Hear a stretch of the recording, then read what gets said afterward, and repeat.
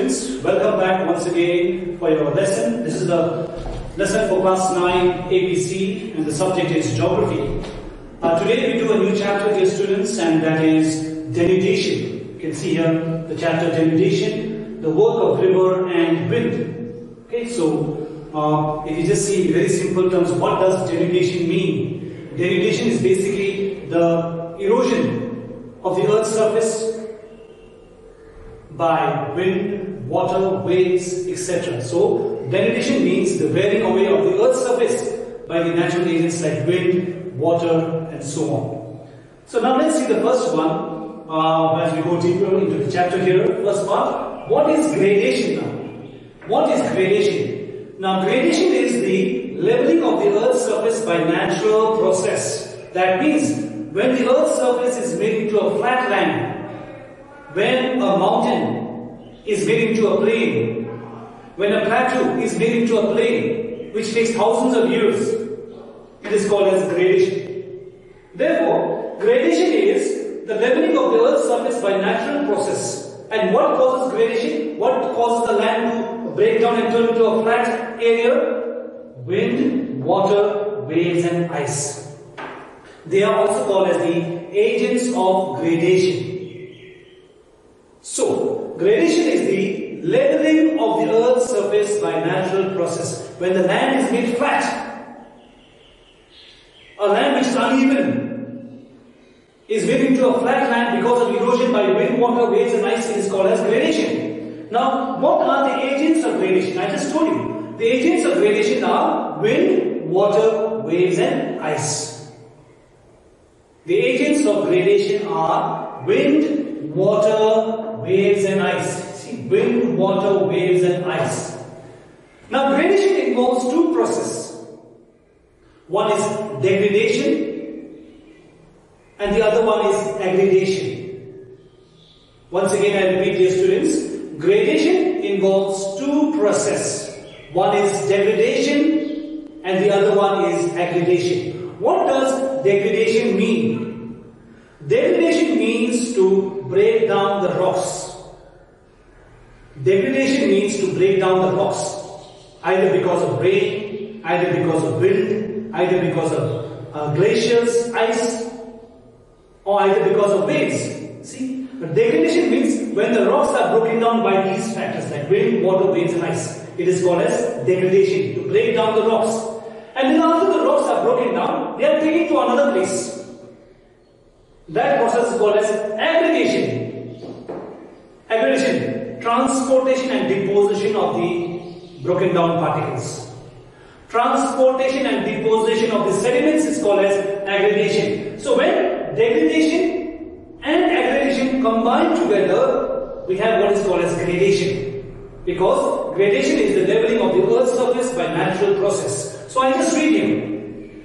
The agents of gradation are natural processes, forces like wind, water, waves and ice, causing degradation. See, it causes degradation, breaking down of rocks, and aggradation, filling up of the low-lying areas by erosion, transportation and deposition of the materials on the earth's surface. That means gradation is the leveling of the earth's surface by natural process like wind, water, waves and ice. The agents of gradation are wind, water, waves and ice. Now, gradation involves two processes. One is degradation, which means to break down the rocks, and the other one is aggregation, which means to transport and deposit the rocks. So when degradation and aggregation takes place together, then we have what is called as gradation occurring. Then the land becomes a flat area. Now, functions of the agents of gradation. What does the agents of gradation do? What does wind, water, waves and ice do? What do they do? They erode the land. Erosion takes place. After they are eroded, then they transport the material, sediments. Transportation takes place. And after the sediments are transported, ultimately they are deposited. So, deposition takes place. So, the functions of the agents of gradations are erosion, to erode the particles, transport, to take the particles to another place, and deposition, to make the sediments settle somewhere far off into the land. Whereby these are the three processes that takes place. See, erosion, transportation and deposition takes place because of the agents of gradation. Now let's see the work of the river. What is the work of the river? See, a river is a natural channel of water that flows down the hill towards the ocean due to the force of gravity. That means when the water flows downhill, due to the force of gravity, it is called as a river. River means when the water flows down the hill, from the hilltop towards the plain, it is termed as a river. Now, when it rains, what happens when it rains? Some of the water will percolate, sink into the ground. When it rains, when we have rainfall, some of the water will sink under the ground, and this water will go and get stored into the underground as underground water resource. See, when it rains, some of the water will sink into the mud, into the ground and go deep underneath. Some of it will evaporate. Some of the water evaporates. And then the remaining amount of water, the remaining water will form into small streams. They form into small streams. When it rains, some of the water percolates, that means sink into the surface and remains in the form of groundwater. Some evaporates and the remaining forms into small streams. See? So the remaining water forms into small streams. And these small streams go further down. They are joined by other streams. And when they are joined by the other streams, they become bigger and bigger. And they turn into a big river. See, these small streams flow down and join with other streams to form bigger rivers.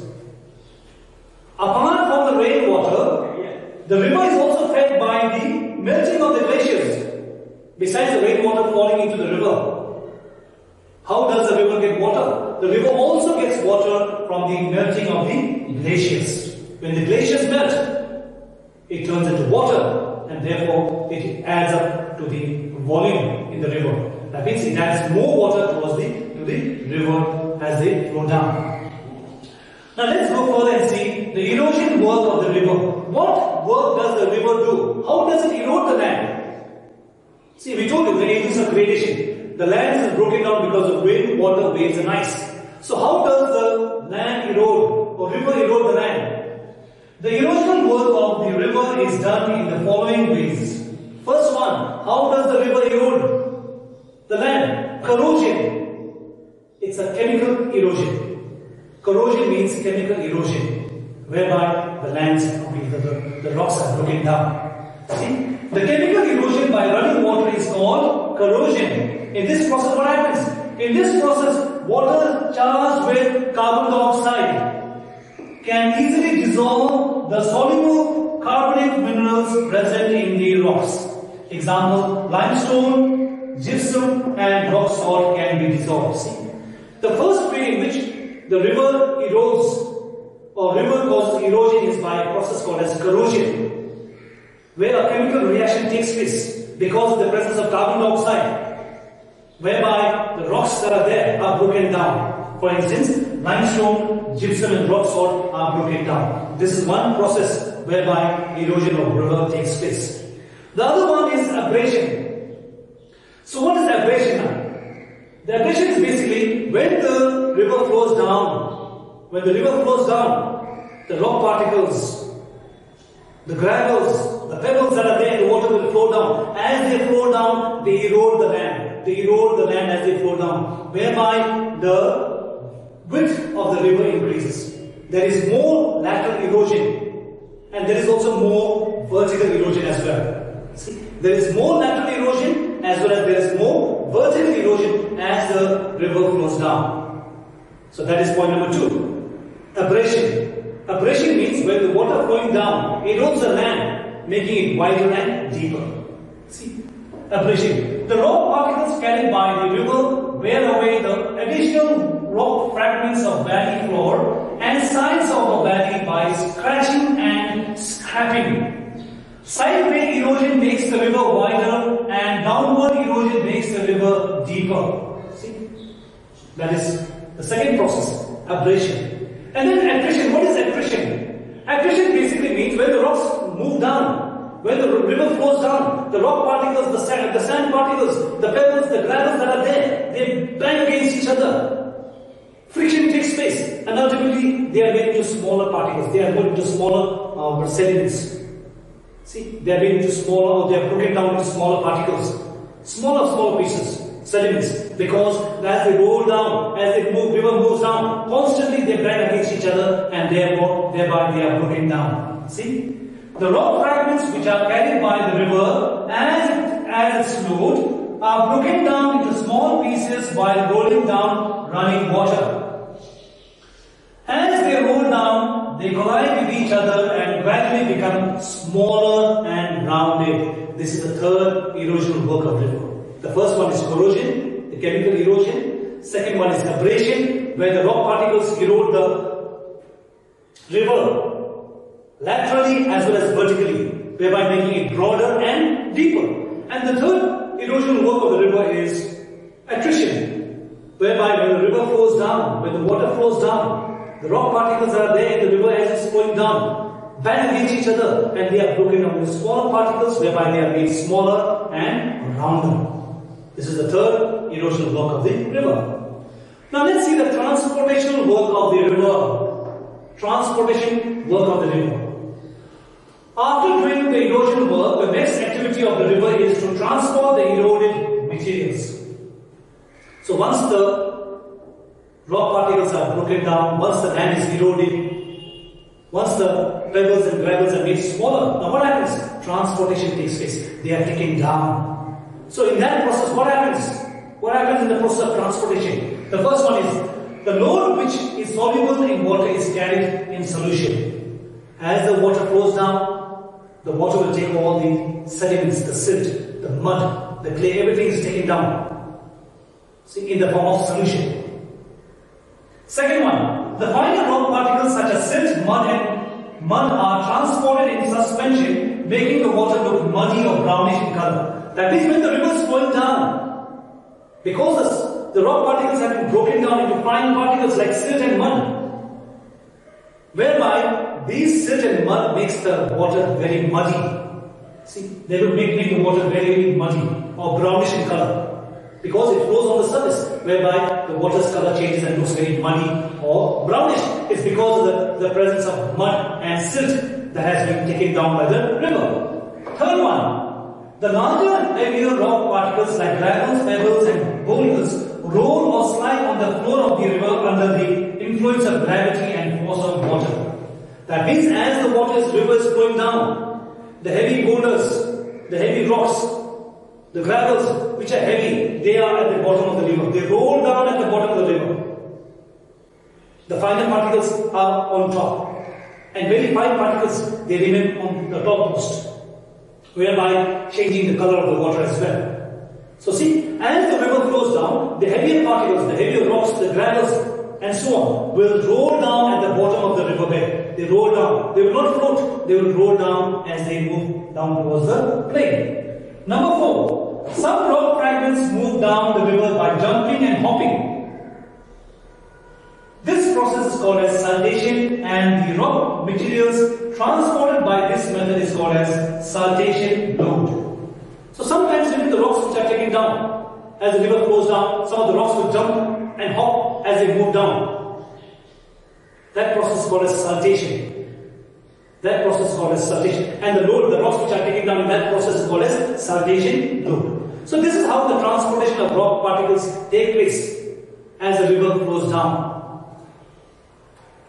Now, the transportation power of the river depends on various factors. What are the factors? What are the factors which determine the transportational power of the river? There are 3 important factors. Velocity or speed of the river. First one. Velocity or speed of the river. If the speed of the river is very fast, if the river flows at a very high speed, then what happens? The transportation power is more. It can be transported for a greater distance, faster. Second one is the volume of the water. If there is plenty of water in the river, there is more transportation taking place. More rock particles, more sediments will be transported if the water is more in the river. And then the third one becomes size of the particles of the rocks moving. If the rocks are bigger in size, they go for a shorter distance. They are transported for a shorter distance.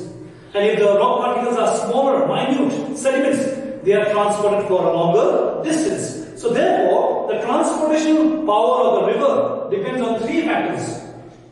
See, speed of the river, volume of the water in the river, and the third, the particles that are present in the river. These three factors determine the transportational power of a river. Now let's move further and see the deposition work of the river. See, we saw the erosion work of the river, how the river erodes the land. As the river flows down, how it erodes the land. Then we saw the transportational power, we just saw the transportation method, how the river transports the different particles as it moves down. And then the third one, deposition work of the river. After the sediments have been transported, after the rocks have been transported, one takes place. What occurs? Deposition occurs. Then slowly the river will start to slowly start to deposit the sediments. The heavier sediments are deposited first, then the smaller ones later, and then the very fine particles are taken very far off and deposited far into the river, down into the plains. So let's see the first one. The river transports the load or sediments to its carrying capacity depending upon its velocity. As its velocity decreases, the transported materials gets deposited. That means when the river's speed decreases,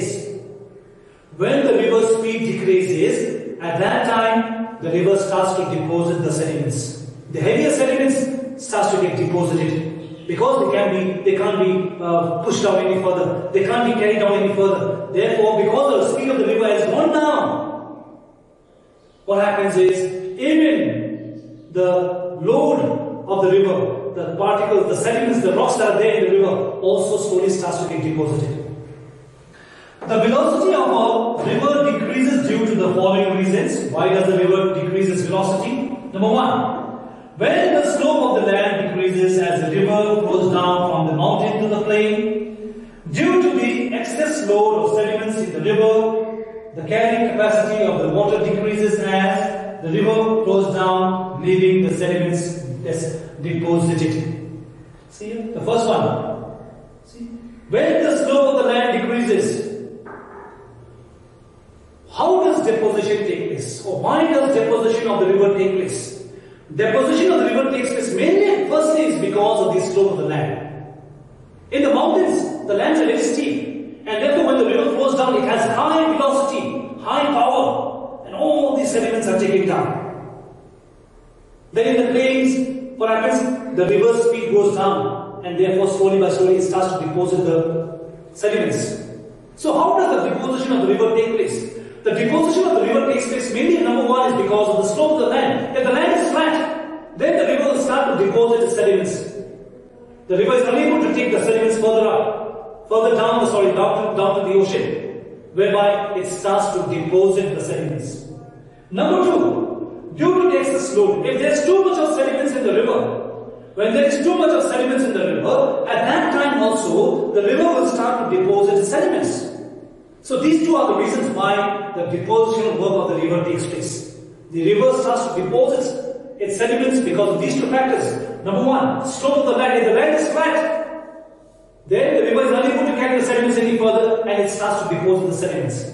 Number two is because of the size of the particles, rock particles. If the load in the river is more, then what happens?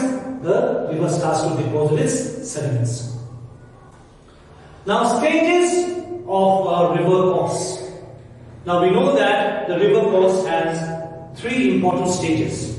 When the river flows down from the mountain till it reaches the ocean, it has three stages. So let's see here. Most of the rivers originate in the high mountains and hills and ends near the ocean. Thus the river undergoes various stages as it flows from the hills to the plains. This is classified into three stages: the upper course, the middle course, and the lower course. So when the river flows down the hill till it reaches the plains, there are three courses that takes place in between: the upper course, the middle course, and the lower course. So these are the three stages of a river. So let's see the first one, the upper course. This is also called as the youthful stage.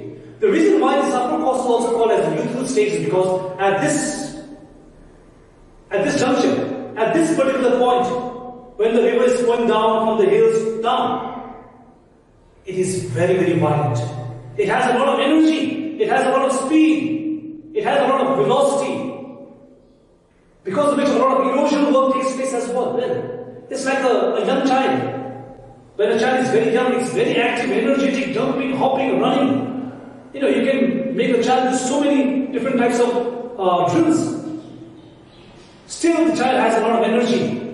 It's because the child is young in its youthful stage. Same thing with the river. At this very early stage, in the upper course, which is also called as the youthful stage, the river is very violent, very strong. Violent in terms, it flows down very fast. There's a lot of power in the river. A lot of erosion takes place with the river. Therefore, what happens? Different features are formed, like the V-shaped valleys are formed. See, waterfalls are formed. Let's see here.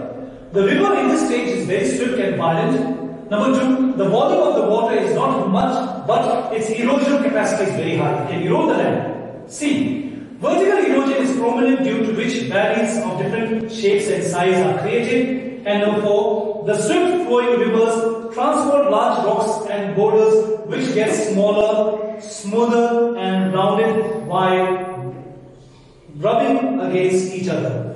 So see, when the river flows down in this particular stage, in the youthful stage, in the upper course, the river is very, very powerful. It has high speed and velocity. A lot of erosion takes place. See, a lot of erosion takes place. Mainly vertical erosion becomes deeper and deeper. See, next one. See, number D. The river that's flowing down has a lot of energy, I told you, because of which a lot of rocks are taken down, a lot of sediments are carried down. This is in the early stage, that is the upper course or the youthful stage. Now, the landforms that are formed in this upper course. What are the landforms that are formed in this upper course or the youthful stage? We have two landforms. One is a V-shaped valley and the other one is a waterfall. So we can see the V-shaped valley, see? When the water flows down from the mountains, see? Because of the high speed, because of the velocity, lateral erosion, all this area gets eroded, see? This area gets eroded. At the same time, what happens? Vertical erosion also takes place, whereby it becomes deep down, see? It becomes deep and forms into a valley. That is because of the lateral erosion as well as the vertical erosion that is taking place here, see? This is formed in areas of high rainfall and soft rocks. Due to this, the sides of the rivers get eroded and widened at the top, resulting to the formation of a V-shaped valley. That means a V-shaped valley is mainly formed in areas where the rainfall is very high, and more importantly, where they have soft rocks.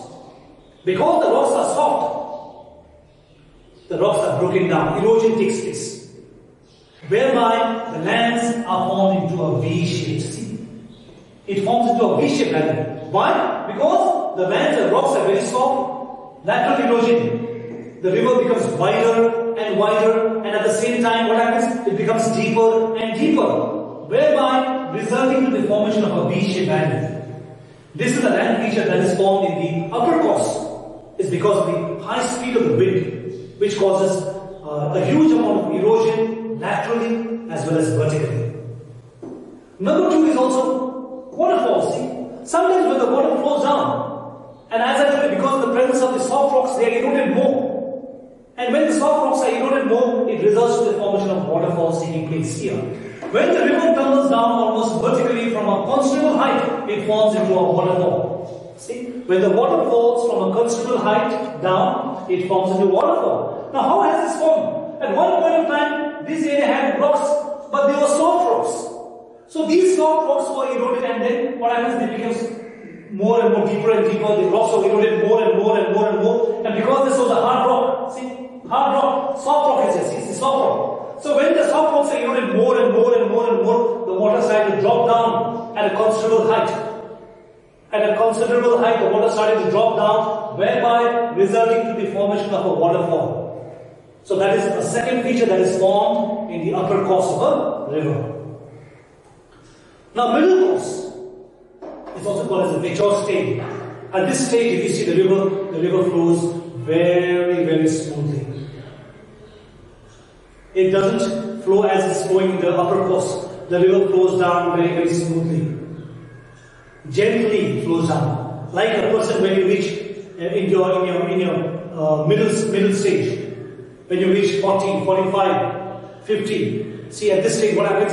The person is more calm and more aware of things that's happening. And more controlled, more stable. Same thing with the river here. See? Middle course. Let's see what happens here. As the river descends down the mountains and enters the plains, the abrupt change in the slope of the river bed from steep to gentle decreases the speed of the river. Number one aspect is that when the river flows down and reaches the plain, reaches the middle course, what happens? What happens? See? The river becomes gentle. It decreases its speed. See? Number two, the number of additional tributaries join the main river, increasing the volume of water and the load of the sediments as well. So in this middle stage, there are more tributaries coming and joining. More tributaries come and join in this main river here. Whereby, because more tributaries have come and joined in the main river, what happens? There is more sediments. So in this middle course of river, there are more sediments in the river. Because there are so many tributaries which have brought down the river, and along with the water that has come down and joined this main river, sediments also have been brought down. Whereby, increasing the amount of sediments or load in the river. Number three, as the river enters the middle course, the velocity and the load carrying power of the water decreases. I told you in the first stage here. See, the speed of the water goes down. And because the speed of the water goes down, the carrying capacity, the transportational capacity of the river also goes down. It's not able to transport the sediments very far off. And number four, at this stage, the lateral erosion is more than the vertical erosion, which results to the widening of the valley floor. So at this stage, the lateral erosion is more compared to the vertical erosion, whereby the river becomes broader and bigger in size. So these are the features that take place in the middle course. Now, what are the landforms that are formed in the middle course? Now, there are some landforms that are formed in the middle course with this event, but you can just see the river here. See? This is the river in the middle course. See? Slowly it moves down. See? And the reason why it has taken this curve is because of the slow speed of the river. See? And because the river is very slow and its speed is very less, power is very less, it will find the path where it's easiest to go by, and therefore it has taken the path where the land is much more softer, where the rocks are softer, whereby the water has taken a path there. The first feature that is formed is a meander. See, this is a meander. See, this curve of this land is a meander. When the water flows down like, see, it forms a snake feature, which is called as a meander. At this stage, the speed of the water is very slow due to the lack of gradient resulting to the increase in the lateral or sideways erosion.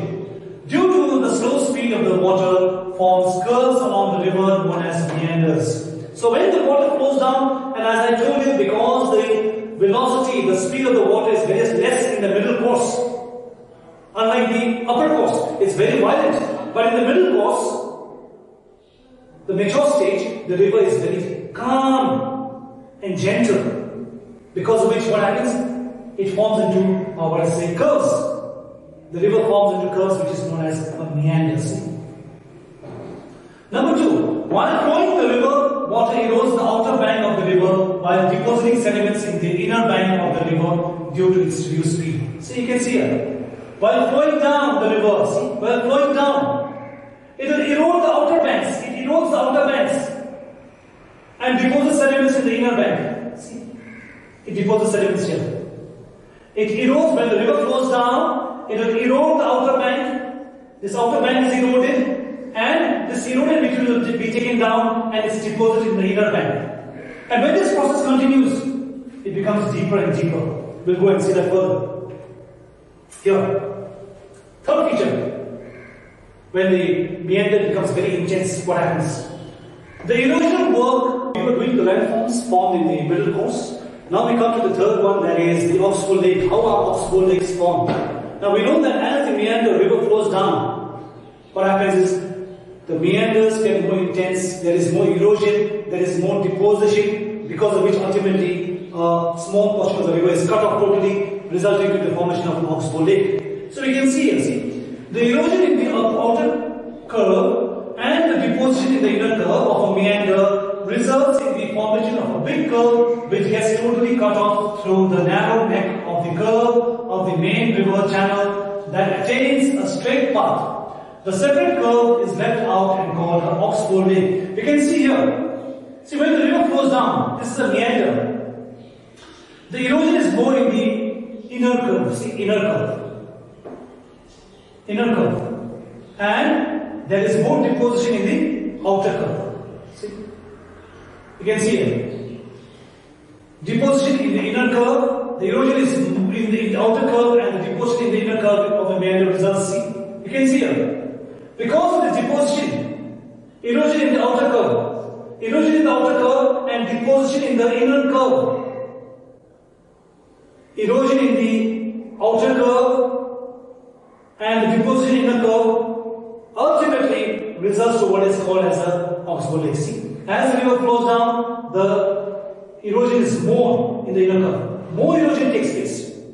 More deposition takes place.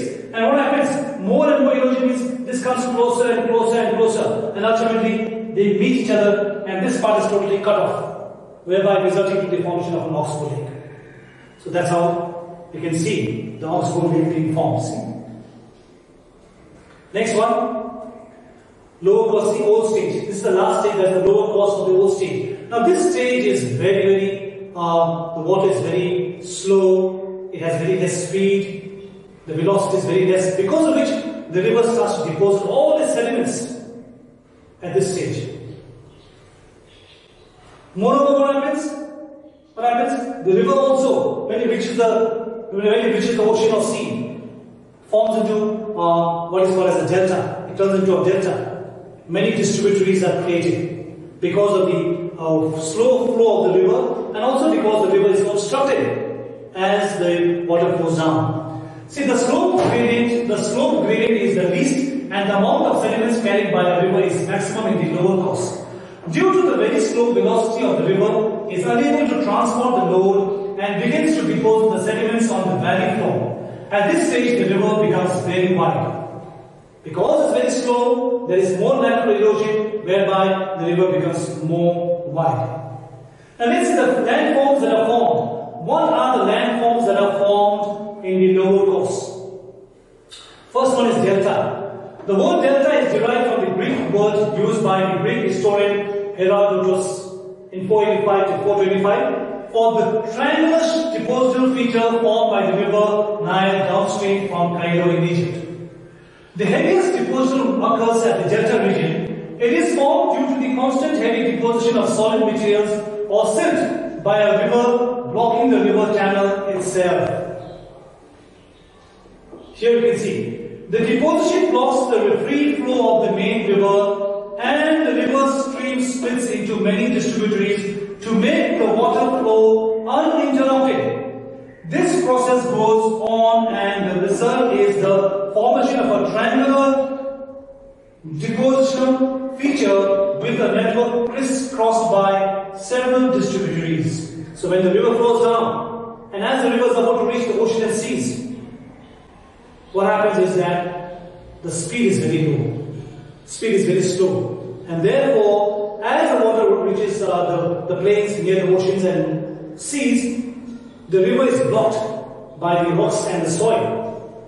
There's obstruction, because of which the water splits into many small distributaries, many small channels, resulting in the formation of what we call as a delta. You can see this. When the river flows down, it's blocked here by the soil, sand, rock particles, whereby the river flows into so many small distributaries, many water channels, which is called as a delta. You can see here, the main river flows down, because they are blocked in various aspects, the river will break up into small distributaries, forming into what is called as a delta. So these are the land features that are formed in the lower course. Now Now the remaining part of this chapter, I suppose, work of the wind and so on, we'll do in the next class. So dear students, till then, please do revise the lesson and keep yourself updated with the class that's going on. Please go and look at the back and just try to look into the questions and see if you can find the answers as well. And then the remaining part of this chapter, we'll do in the next class. Thank you so much and have a good day.